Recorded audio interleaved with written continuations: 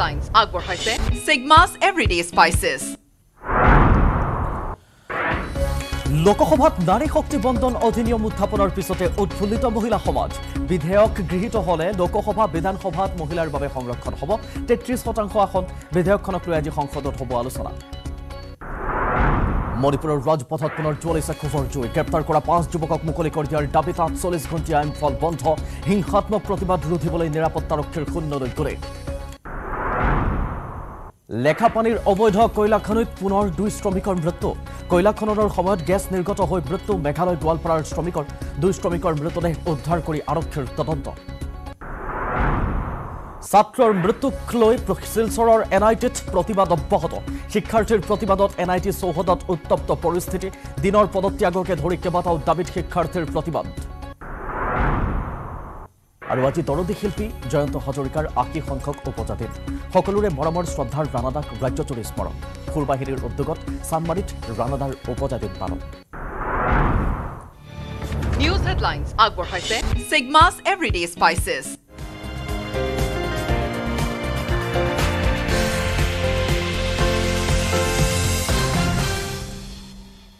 নমস্কাৰ সুপ্ৰভাত আপোনাক good morning 18 লৈ স্বাগতম মই কৃপাঞ্চল ৰাজবংশী মঙ্গলবাৰে সন্ধিয়াৰ ভাগত হোৱা নেৰানেপেৰা বৰষুণত গুৱাহাটী মহানগৰীৰ ঠায়ে ঠায়ে কৃত্ৰিম বানৰ সৃষ্টি হ'ল মহানগৰীৰ আপুনি যদি জালুকবাৰীলৈ যায় বা মালিগাঁও যায় বা জোৰদলৈ যায় অনুৰূপ স্থিতি দেখিবলৈ পোৱা যাব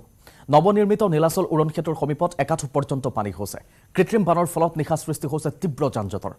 ঘণ্টাৰ পিছত ঘণ্টা ধৰি আবদ্ধ হৈ আছে শ শ যান-বাহন আমি আপোনাক দৃশ্য দেখুৱাই যাবলৈ চেষ্টা কৰিম এফালে উৰণ ক্ষেত্ৰ নিৰ্মাণ কৰা হ'ল উৰণ ক্ষেত্ৰ নিৰ্মাণ কৰাৰ পাছত সকলোৱে বাহবা দিছে সেই বিষয়টোক লৈ যে যানজঁট কিছু কমিছে কিন্তু সমান্তৰালকৈ তলৰ ভাগত যদি এই পৰিঘটনা সংঘটিত হৈ থাকে তেতিয়াহ'লে উৰণ ক্ষেত্ৰখন নিৰ্মাণ কৰাৰ মূল্য বা কিমান থাকিব সেয়া বিবেচনাৰ বিষয়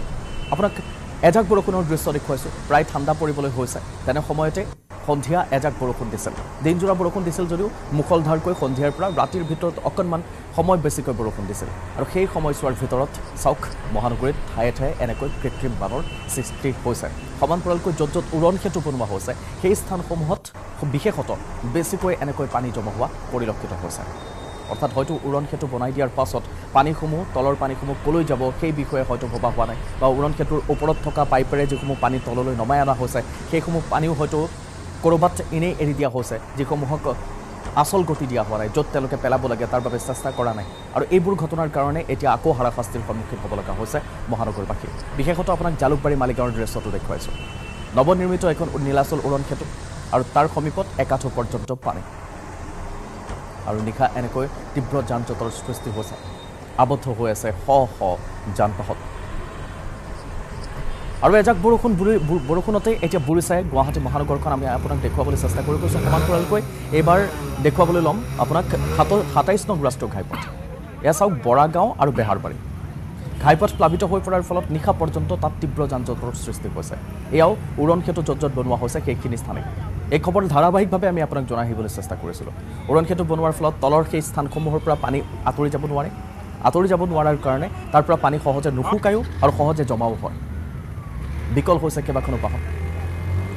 তেনে সুলভ কেইটামান দৃশ্য মহানগৰীত দেখুৱাব লগা হৈছে এয়া যদি বাৰিষাৰ সময় হ'লহেঁতেন তেন্তে এবুকু পৰ্যন্ত হ'লেও ইয়াত চিন্তা কৰিব লগা বা বহুত বেছি আচৰিত হ'ব লগা একো নহ'লহেঁতেন এই প্ৰায় শীতকাল পৰো অৱস্থাত এজাক বৰষুণ দিছে আৰু এজাক বৰষুণত এই পৰিৱেশ কোনোফালে পানী ওলাই যাব পৰাৰ সুবিধা নাই বিকল হৈছে বহুকেইখন বাহন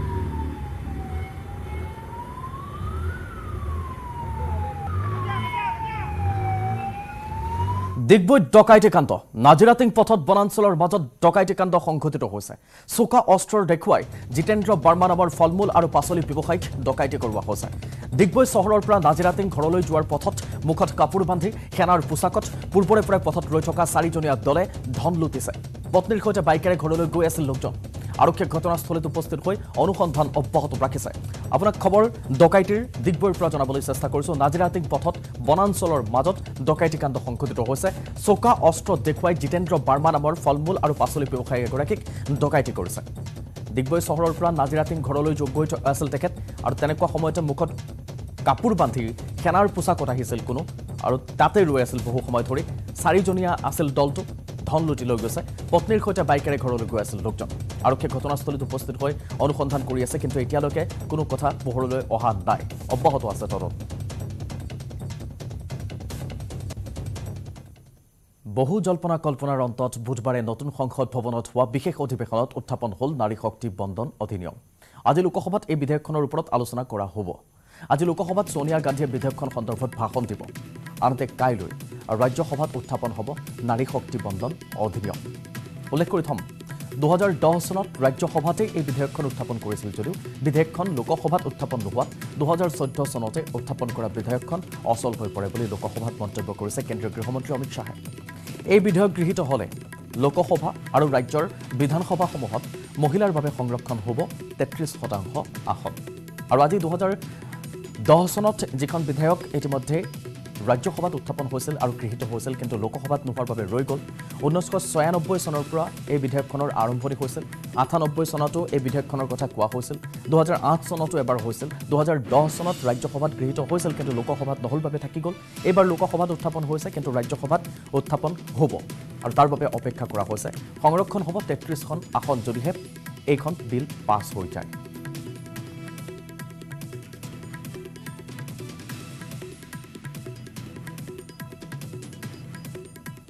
हमारा देश का इतिहास में एक स्वर्णिम दिन है प्रधानमंत्री नरेंद्र मोदी जी ने भारत का माताओं बहनों को ये जो 33% रिजर्वेशन देने का काम किया इतिहास हमेशा नरेंद्र मोदी जी को स्मरण करेगा और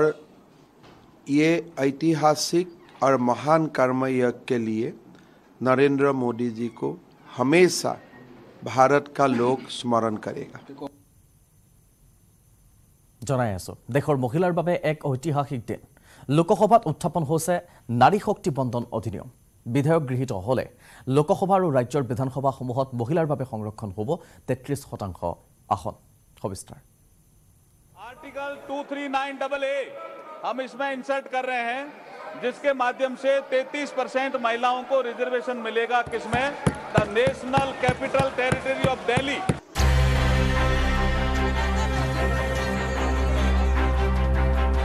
नारी शक्ति बंधन अधिनियम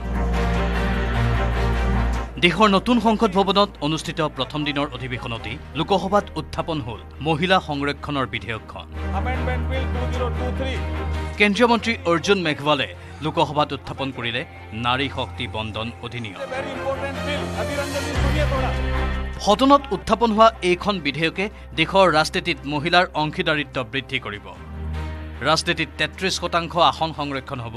মহিলাৰ বাবে লোকসভা বিধানসভাত 33% আসন সংৰক্ষণ হ'ব মহিলাৰ বাবে ৰোটেশন ভিত্তিত মহিলাৰ বাবে সংৰক্ষণ হ'ব 33% আসন आर्टिकल 239AA जिसके माध्यम से 33% महिलाओं को रिजर्वेशन मिलेगा किसमें the national capital territory of Delhi हम आर्टिकल 330A में अमेंडमेंट कर रहे हैं जिसके माध्यम से लोकसभा में reservation of seats for schedule caste and schedule tribe हम 33% महिलाओं के आरक्षण की बात कर रहे हैं उसी में एक आर्टिकल 332 है जिसमें रिजर्वेशन जो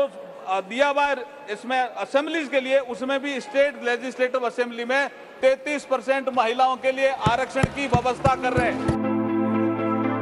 अर्जुन मेघवाले नारी शक्ति बंधन अधिनियम सदনত उत्थापन करार पाछते लोकसभात विधेयकखনৰ কৃতিত্বৰ স্বীকৃতিক লৈ সৃষ্টি হয় উত্তপ্ত পৰিস্থিতি লোকসেৱাৰ বিৰোধী দলপতি অধীৰ ৰঞ্জন চৌধুৰীয়ে কলে ৰাজীৱ গান্ধীয়ে 33% মহিলা সংৰক্ষণৰ ব্যৱস্থা কৰিছিল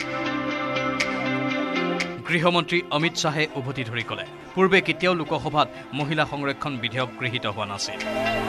या तो आपने सदन के टेबल पर उसको रखवाना चाहिए एक महिला आरक्षण बिल लोकसभा में पास हुआ था कभी पास नहीं हुआ और दो कि ये बिल पुराना लोकसभा में लंबित है ये बिल 2014 में ही लोकसभा के विघटन के साथ ही ये बिल निरस्त कर दिया गया লক্ষণীয়ভাৱে 1996 চনত HD দেৱগৌড়া প্ৰধানমন্ত্ৰী হৈ থাকোঁতে উত্থাপন হৈছিল মহিলা সংৰক্ষণ বিধেয়ক দ্বিতীয়বাৰ উত্থাপন হৈছিল 1998 চনৰ অটল বিহাৰী বাজপেয়ী প্ৰধানমন্ত্ৰী হৈ থকা কালত 1999 চনৰ ডিচেম্বৰত পুনৰ অটল বিহাৰী বাজপেয়ী প্ৰধানমন্ত্ৰী হৈ থকা কালত উত্থাপন হৈছিল 2008 চনৰ মে'ত মনমোহন সিং প্ৰধানমন্ত্ৰী হৈ থাকোঁতে ৰাজ্যসভাত উত্থাপন হৈছিল এই বিধেয়ক তাৰ পিছত বিভাগীয় স্থায়ী কমিটিলৈ প্ৰেৰণ কৰা হৈছিল বিধেয়কখন 2010 চনৰ মাৰ্চত ৰাজ্যসভাত গৃহীত হয় বিধেয়কখন লোকসভাত গৃহীত নোহোৱা বাবে চতুৰ্দশ লোকসভা ভংগ হোৱাৰ লগে লগে ৰাজ্যসভাত গৃহীত হোৱা বিধেয়কখনৰ ম্যাদ উকলি গ'ল জানি শুনিয়ে কংগ্ৰেছে বিধেয়কখন গৃহীত নকৰাৰ অভিযোগ আনিলে অৰ্জুন ৰাম মেঘৱালে ये नहीं कर पाए जो सरकारें आई लेकिन जब प्रधानमंत्री मोदी जी आए 2014 में तो जन धन अकाउंट आया एक महिला के अकाउंट एक के अकाउंट नहीं ये असमानता थी अध्यक्ष महोदय पीएम आवास एक के घर এইবাৰ এই বিধেয়ক গৃহীত হলেও অৱশ্যে অনাগত লোকসভা নিৰ্বাচনত প্ৰযোজ্য নহব এই বিধেয়ক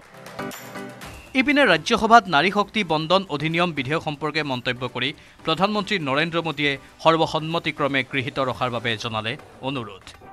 একে সময়তে ক'লে এই বিধেয়ক আইনত পৰিণত হলে অধিক শক্তিশালী কৰিব গণতন্ত্ৰ महिला आरक्षण को लेकर संसद में पहले भी कुछ प्रयास हुए हैं उसे पार कराने के लिए आंकड़े नहीं जुटा पाए और उसके कारण वो सपना अधूरा रह गया महिलाओं को अधिकार देने का महिलाओं की शक्ति का उपयोग करने का वो काम शायद ईश्वर ने ऐसे कई पवित्र काम के लिए मुझे चुना है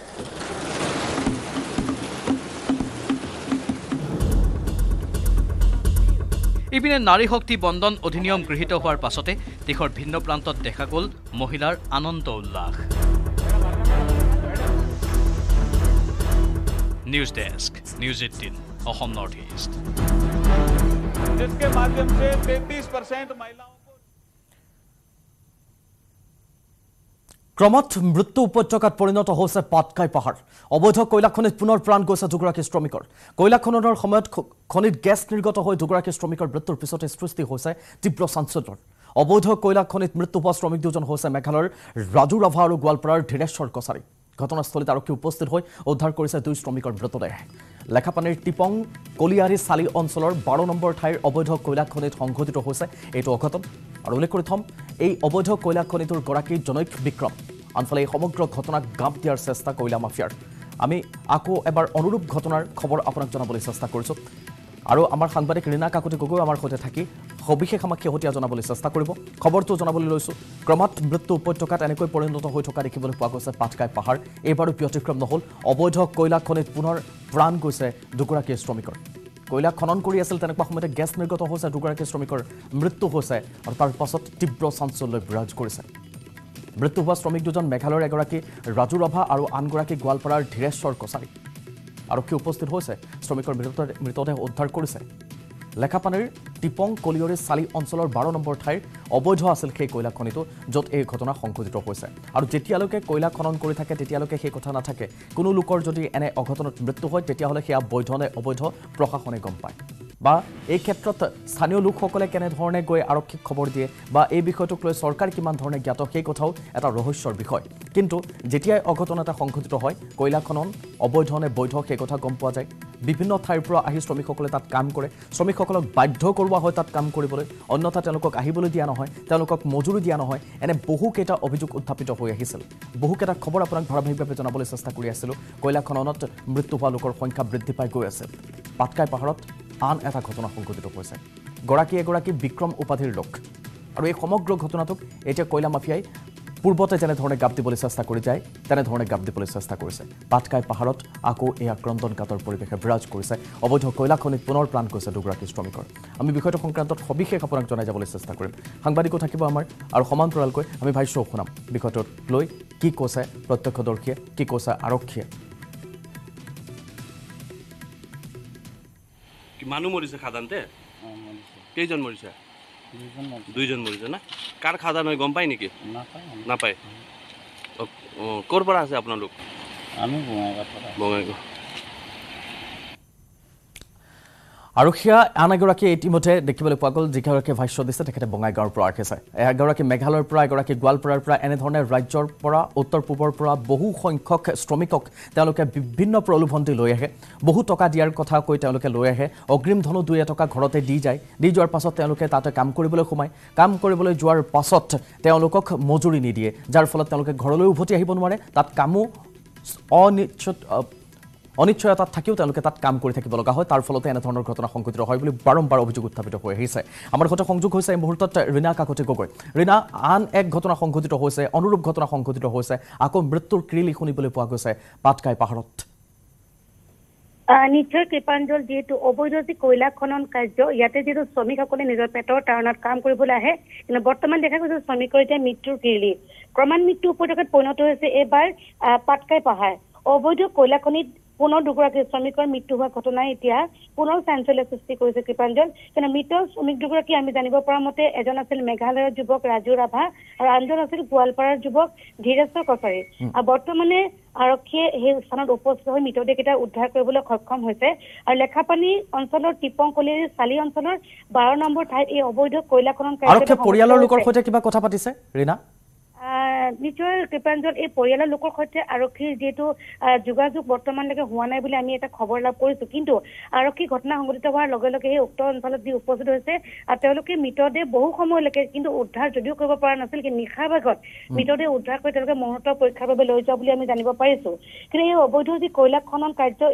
ইয়াত যিজন অবৈধ ব্যৱসায়ী আছিলে জনৈক বিক্ৰম আৰু জনৈক জয়ছল বুলি ইতিমধ্যে আমি নাম জানিব পাৰিছো আৰু কিন্তু এই কয়লা ব্যৱসায়ীসকল এই ঘটনা সংঘটিত হোৱাৰ পাছত সদায় পলায়ন কৰিবলৈ চেষ্টা কৰে আৰু আৰক্ষীয়ে যিটো গম পায় যে অবৈধ কয়লা খনন কটকট চলি আছে কিন্তু তেওঁলোকে যিটো পূৰ্বতে কোনো ধৰণৰ পদক্ষেপ গ্ৰহণ নকৰে কিন্তু যেতিয়া শ্ৰমিকৰ মৃত্যু হয় তেতিয়া তেওঁলোকে এই ধৰণৰ পদক্ষেপ গ্ৰহণ কৰি যিটো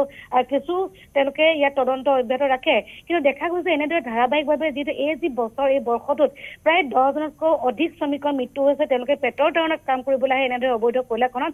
কাৰ্যত আৰু এনেদৰে যি মিথেন গেছ নিৰ্গত হয় বিষাক্ত গেছ নিৰ্গত হয় এই গেছ নিৰ্গত হোৱাৰ ফলত এনেদৰে ধাৰাবাহিকভাৱে শ্ৰমিকসকলে মৃত্যু খাব দিবলগীয়া হৈছে কোনোৱে যদি শ্ৰমিকে সেই যি কয়লাৰ বস্তা কঢ়িয়াই আনে তেনেকুৱা মৃত্যু ঘটিছে কোনোৱে মিথেন গেছ নিৰ্গত হৈ মৃত্যু ঘটিছে আৰু এই ঘটনা এতিয়া ধাৰাবাহিক সংঘটিত হ'ব ধৰিছে মৃত্যুৰ উপত্যকাত পৰিণত হৈছে এই অবৈধ গাপ দিয়াৰ কথা এটা পোহৰলৈ আহিছে পূৰ্বতো এনেধৰণে গাপ দিবলৈ চেষ্টা কৰিছিল কিন্তু ডিজিপি গৰাকীৰ তৎপৰতাত ইতিমধ্যে দুখীয়া শাস্তি পোৱাৰ পথ উপক্ৰম হৈছিল তেনেধৰণৰ ঘটনা আকৌ অনুৰূপ ঘটনা এটা সংঘটিত হোৱা বুলিও অভিযোগ উত্থাপিত হৈছে হয় প্ৰাঞ্জল যেহেতু যিটো ঘটনা সকলোৰে মনত বৰ্তমানলৈকে হাস বহি আছে কিয়নো প্ৰাঞ্জল মৰণৰ যি ঘটনা এই ঘটনা গোটেই অসম জোকাৰি গৈছিল আৰু প্ৰাঞ্জল মৰণৰ যি পত্নী উৰ্বশী মৰণে যিহেতু গুৱাহাটী ডিজিপি কাৰ্যালয়লৈকে পাইছিল তাৰপিছত দেখা গৈছে এই যি কয়লা খনন কাৰ্যত নিহত হৈছিল শ্ৰমিক প্ৰাঞ্জল মৰণ তেওঁক লৈ ডিজিপিয়ে যিটো কঠোৰ স্থিতি গ্ৰহণ কৰিছিল তাৰপিছত দেখা গৈছে বহুকেইজন ব্যৱসায়ী যিহেতু আটক হৈছিল আৰু তাৰ পাছত দেখা গৈছে ধাৰাবাহিকভাৱে আৰক্ষীয়েও কিছু গুৰুত্বপূৰ্ণ ভূমিকা গ্ৰহণ কৰিছে তাৰ পিছতো কিছু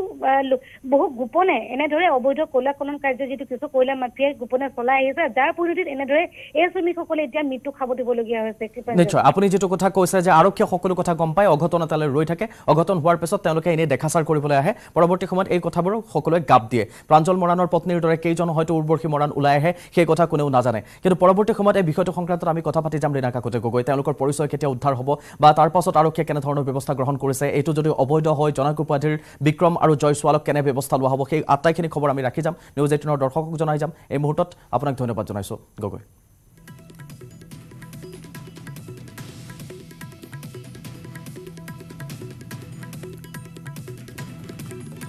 2013 সাংসদ পুঁজি কেলেংকাৰীৰ অভিযোগত প্ৰাক্তন সাংসদ ৰাণী নৰহক সোধা পোছা সিএম ভিজিলেন্সৰ কংগ্ৰেছ নেত্ৰী ৰাণী নৰহৰ সৈতে সিএম ভিজিলেন্সত উপস্থিত হৈছে স্বামী ভৰত নৰহ আনফালে এই সমগ্ৰ ঘটনাক ৰাজনৈতিক ষড়যন্ত্ৰ আখ্যা দিছে ৰাণী নৰহে লগতে কোনো ৰিজাৰ্ভ দখল নকৰাৰ দাবী কৰিছে ভৰত নৰহে উল্লেখ কৰিম 2013 চনৰ সাংসদ পুঁজিৰ আত্মসাতৰ অভিযোগত তলব কৰা হৈছিল সিএম ভিজিলেন্সৰ দ্বাৰা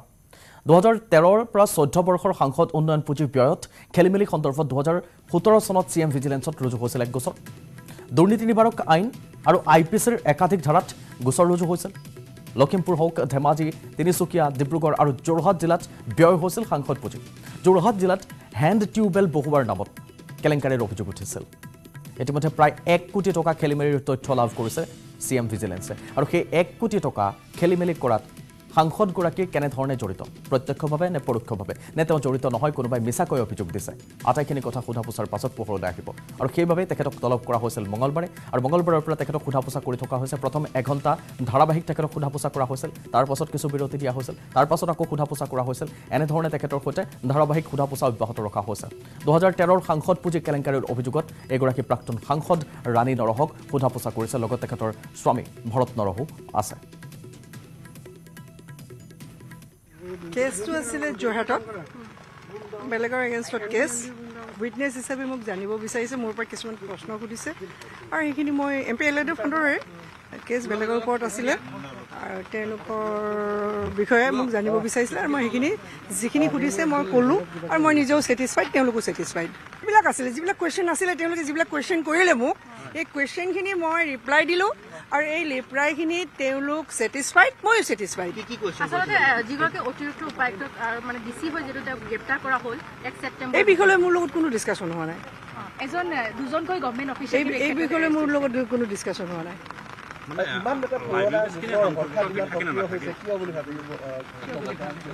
গতানুগতিক কেতিয়াবা কেতিয়াবা হয় কেতিয়াবা এটা গতানুগতিক থাকে আৰু কেতিয়াবাতো জানে দিন গ'লে ৰাতি হয় ৰাতি গ'লে দিন হয় গতিকে ডেফিনেটলি ক'ৰবাত কিবা থাকিব পাৰে আপুনি ভাবে নেকি কাৰণ আপোনাক 2019 চনতে মাতিছিলে আৰু এতিয়া পুনৰ মাতিছে আপুনি ভাবে নেকি ইয়াৰ ৰাজনৈতিক ষড়যন্ত্ৰ ৰাজনৈতিক ষড়যন্ত্ৰটো থাকিবও পাৰে নাথাকিবও পাৰে কিন্তু গতানুগতিক মই নিশ্চিত নহয় এইকাৰণে গতানুগতিক এটা ইনভেষ্টিগেশ্যন যে বেলেগৰ ওপৰত কেছ আছে আৰু সেই কেছখিনি মই কিবা জানো নেকি জানিব বিচাৰিছে মই জানিব পাৰোঁ জানো নেকি জানিব বিচাৰিছে পুনৰ আপোনাক মাতা হৈছে নেকি এতিয়ালৈকে মোক একো কোৱা নাই টাইমিংটোৰ কাৰণে তেনেকুৱা এটা সন্দেহ কৰিব লগা হয় কাৰণ এইটো 2017ৰ কেছ 19ত এবাৰ সমন কৰিছিলে আৰু মাজতে তাৰ একো নাছিলে তাৰপিছত যেতিয়া আমি এছেম্বলিত যেতিয়া আমি সক্ৰিয় হ'লোঁ মুখ্যমন্ত্ৰীৰ পৰিবাৰৰ মাটি ক্ৰয় আৰু এই ছাবচিডিৰ কথাটো তাৰপিছত লগে লগে আকৌ সমনটো জাৰি কৰিছে সেইকাৰণে টাইমিংটোৰ কাৰণে এই যিটো টাইমিঙত সমনটো জাৰি কৰিলে সেইটোত আমাৰ অলপ মানে সন্দেহৰ অৱকাশ এটা থাকি গৈছে সাংসদ পুঁজিটোৰ যিটো গাইডলাইনছ এই গাইডলাইনছ মতে এমপিৰ ৰিকমেণ্ডিঙে অকল ৰিকমেণ্ডেশ্যনটো তেনেকৈ দিব পাৰে ইমপ্লিমেণ্টেশ্যনটো তেনেকুৱা হাতত পাৱাৰ নাই আৰু আপোনাৰ যিটো এই পইচাৰ যিটো মানিটেৰীৰ যিটো ট্ৰেনজেকশ্যন বা পে'মেণ্ট তাতো তেনেকুৱা কোনো হাত নাথাকে অকল ৰিকমেণ্ডেশ্যন পাৱাৰটোৱে তেনেকুৱা আছে নাই এইটো নহয় এইটো আমি ৰিজাৰ্ভৰ মাটি মই আগতে কৈছোঁ ৰিজাৰ্ভৰ মাটি আপোনাৰ 1 বিঘা নহয় 1 কটাও নাই তাতে আৰু চৰকাৰী মাটি মানে 1 বিঘা মাটিটো 1 কটাও নাই আমাৰ তাত যিখিনি 223 বিঘা মাটি আছে আমাৰ বাগানত তো গোটেইখিনি আমি পট্টা মাটি আৰু আমি যিবিলাকৰ পৰা কিনিছোঁ ম্যাদী পট্টাহে কিনিছোঁ আমি চৰকাৰী মাটি কিনা নাই গণেশ চতুৰ্থীৰ দিনাই দেশৰ 8খন মুখ্য চহৰত জিঅ' এয়াৰ ফাইবাৰ শুভাৰম্ভণি আহমেদাবাদ বেংগালুৰু চেন্নাই দিল্লী হায়দৰাবাদ কলকাতা মুম্বাই আৰু পুনেত আৰম্ভ হৈছে জিঅ' এয়াৰ ফাইবাৰ দেশৰ প্ৰতিটো পৰিয়াল আৰু ক্ষুদ্ৰ ব্যৱসায়ীসকলক সংযোগ কৰাৰ লগতে ভাৰতক এখন অন্যতম ডিজিটেল সমাজলৈ উন্নীত কৰাৰ বাবে জিঅ'ই আৰম্ভ কৰিছে এক নতুন সেৱা টিভি আৰু ব্ৰডবেণ্ড ব্যৱহাৰকাৰীসকলক ঘৰতে বিশ্বমানৰ মনোৰঞ্জন ব্ৰডবেণ্ড আৰু ডিজিটেল অভিজ্ঞতাৰ লগতে এটা সংহত সেৱা আগবঢ়োৱাৰ প্ৰতিশ্ৰুতিৰে আৰম্ভ হৈছে জিঅ' এয়াৰ ফাইবাৰ জিঅ' ফাইবাৰত দেশ বিদেশৰ 550ৰো অধিক জনপ্ৰিয় ডিজিটেল টিভি চেনেলৰ লগতে উপলব্ধ হ'ব 16ৰো অধিক জনপ্ৰিয় OTT এপ আৰু ছাবস্ক্ৰিপশ্যন এটা বিৰতি লৈছোঁ সাধাৰণ ষ্টীল এনেকৈ পৰে মাইথন ষ্টীল এনেকৈ পৰে ধমকৈ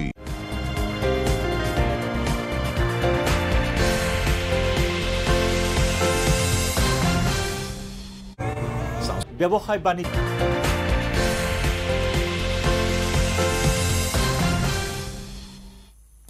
জ্বলি আছে মণিপুৰ আকৌ জ্বলিছে ক্ষোভৰ জুই মেইটে মহিলা সংগঠন তথা স্থানীয় সংগঠনৰ 48 ঘণ্টীয়া ইম্ফল বন্ধৰ ফলত স্তব্ধ হৈছে মণিপুৰৰ সাধাৰণ জনজীৱন মহিলা সংগঠনৰ প্ৰতিবাদে ইম্ফলৰ ৰাজপথত লৈছে হিংসাত্মক ৰূপ ৰাজপথত টায়াৰ জ্বলাই উত্তাল প্ৰতিবাদ কৰিছে মেইৰা পেইপিয়ে ৰাজপথত ৰছী টানি কাপোৰ ওলোমাই টায়াৰ জ্বলাই অৱৰোধ কৰিছে প্ৰতিবাদী মহিলাই আনফালে প্ৰতিবাদে হিংসাত্মক ৰূপ লোৱাত কঠোৰ হাতেৰে দমন কৰাৰ চেষ্টা কৰিছে নিৰাপত্তাৰক্ষীয়ে প্ৰতিবাদকাৰীক ছত্ৰভংগ দিয়াবলৈ নিৰাপত্তাৰক্ষীৰ খন্দুৱা গেছ নিক্ষেপ আৰু ইয়াৰ পিছতে অধিক ক্ষুব্ধ হৈ পৰা প্ৰতিবাদকাৰীয়ে শিলা বৰ্ষণ কৰিলে নিৰাপত্তাৰক্ষীয়ে প্ৰতিবাদকাৰী আৰু নিৰাপত্তাৰক্ষীৰ সংঘৰ্ষৰ ফলত অধিক উত্তপ্ত হৈ পৰে ইম্ফলৰ ৰাজপথ আমি দুয়োফালে দুটা দৃশ্য আপোনাক দেখুৱাবলৈ চেষ্টা কৰিছোঁ এফালে চলিছে আৰু এফালে প্ৰতিবাদৰ জোৱা শনিবাৰে মাৰণাস্ত্ৰ সৰবৰাহৰ অভিযোগত নিৰাপত্তাৰক্ষীয়ে গ্ৰেপ্তাৰ কৰিছিল 5গৰাকী যুৱকক পৰৱৰ্তী সময়ত ধৃত এই 5 যুৱকক আদালতত হাজিৰ কৰোৱাই জিম্মাত লৈছিল আৰক্ষীয়ে আৰু এই ঘটনাক লৈ ক্ষুব্ধ হৈ পৰে মণিপুৰৰ মহিলা সমাজ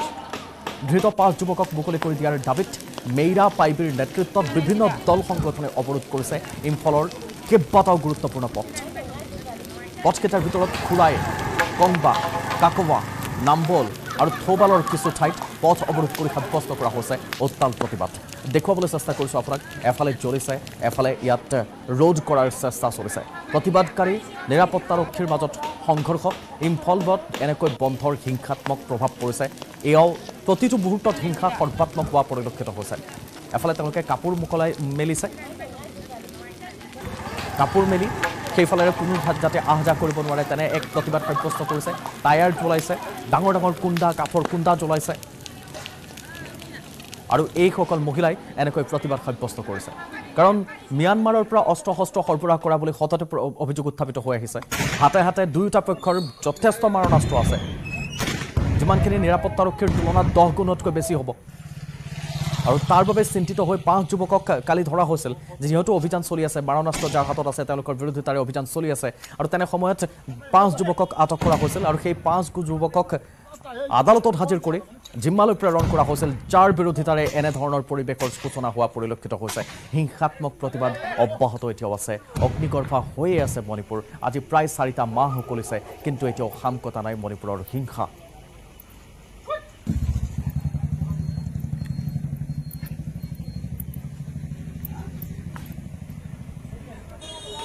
বিপদত অভিনেত্ৰী সোমা লেইছৰাম মণিপুৰৰ অভিনেত্ৰীগৰাকীৰ ৰুখত পৰিছে এক সামাজিক সংগঠনৰ অভিনয়ৰ লগতে যিকোনো সামাজিক অনুষ্ঠানত অংশগ্ৰহণ কৰাত 3 বছৰৰ বাবে সংগঠনটোৱে জাৰি কৰিছে নিষেধাজ্ঞা কাংলাই পাক কানবা লুপ নামৰ সংগঠনটোৰ নিষেধাজ্ঞাই তুলপাৰ লগাইছে মণিপুৰৰ চিনেমা উদ্যোগ নতুন দিল্লীত আয়োজিত এক সৌন্দৰ্য প্ৰতিযোগিতাত অংশ লোৱাৰ বাবে সংগঠনটোৱে আৰোপ কৰিছে নিষেধাজ্ঞা 4 মাহ ধৰি মণিপুৰ অস্থিৰ হৈ থকাৰ পৰিপ্ৰেক্ষিতত অভিনেত্ৰী আৰু চলচ্চিত্ৰ কৰ্মীক এনে অনুষ্ঠানত অংশ লোৱাৰ পৰা আঁতৰি থাকিবলৈ আহ্বান জনাইছিল ৰাজ্যখনৰ বহুকেইটা সংগঠনে কিন্তু সেই আহ্বানলৈ কেৰেপ নকৰি শনিবাৰে নতুন দিল্লীৰ সৌন্দৰ্য প্ৰতিযোগিতাত ভাগ লৈছিল সোমা লেইছৰামে তাৰ পাছতে কাংলাই পাক কানবা লুপ নামৰ সংগঠনটোৱে 3 বছৰৰ বাবে মণিপুৰত অভিনয় তথা সামাজিক অনুষ্ঠানত নিষিদ্ধ কৰিলে সোমা লেইছৰামক আৰু অকল অভিনয় জগতৰ সৈতে জড়িত থকা ব্যক্তিকেই নহয় মণিপুৰৰ দল সংগঠনে কৈছিল যেতিয়ালৈকে মণিপুৰ আই মাতৃ যেতিয়ালৈকে শান্ত নহয় যেতিয়ালৈকে পৰিস্থিতি সুচাৰুৰূপে নচলে তেতিয়ালৈকে এনে ধৰণৰ জমক কাণ্ডৰ পৰা আঁতৰি থাকক আমাৰ ভাই ভণ্টিসকলৰ কাৰণে আঁতৰি থাকক কিন্তু সেই কথা এগৰাকী অভিনেত্ৰী সোমা লেইছৰামে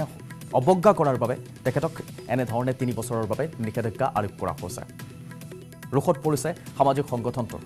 আৰু যিকোনো সামাজিক অনুষ্ঠানত অংশগ্ৰহণ কৰিব এতিয়াৰ পৰা নোৱাৰিব কাংলাই পাক কানবা লুপ এই সংগঠনটোৱে নিষেধাজ্ঞা জাৰি কৰিছে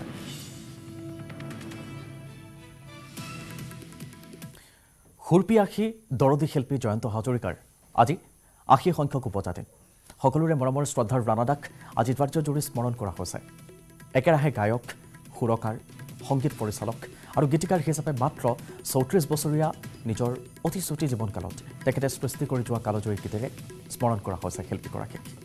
1960ৰ দশকত অসমীয়া সংগীতৰ জগতত আত্মপ্ৰকাশ কৰা জয়ন্ত হাজৰিকা মৃত্যুৰ সময়লৈকে হৈ আছিল সক্ৰিয় তেওঁৰ সংগীতে আনিছিল এক নতুন ধাৰা তেখেতৰ সংগীতত অসমীয়া লোকসংগীতৰ লগতে হিন্দুস্তানী ধ্ৰুপদী সংগীত পশ্চিমীয়া ৰক এণ্ড ৰোল জেজ পশ্চিমীয়া ধ্ৰুপদী সংগীত আদিৰ সংমিশ্ৰণেৰে তেখেতৰ সংগীতকালৰ পৰিধি চেৰাই আজিও জনপ্ৰিয়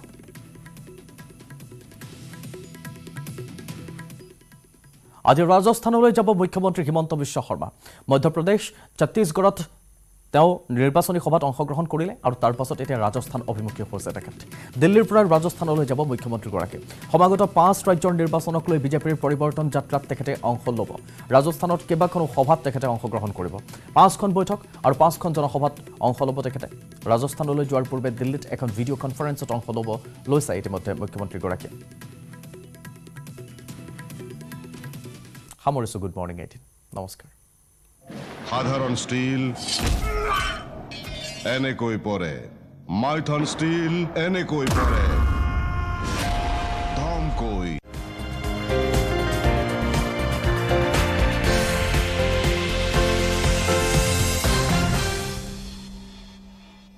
বাতৰি আগবঢ়াই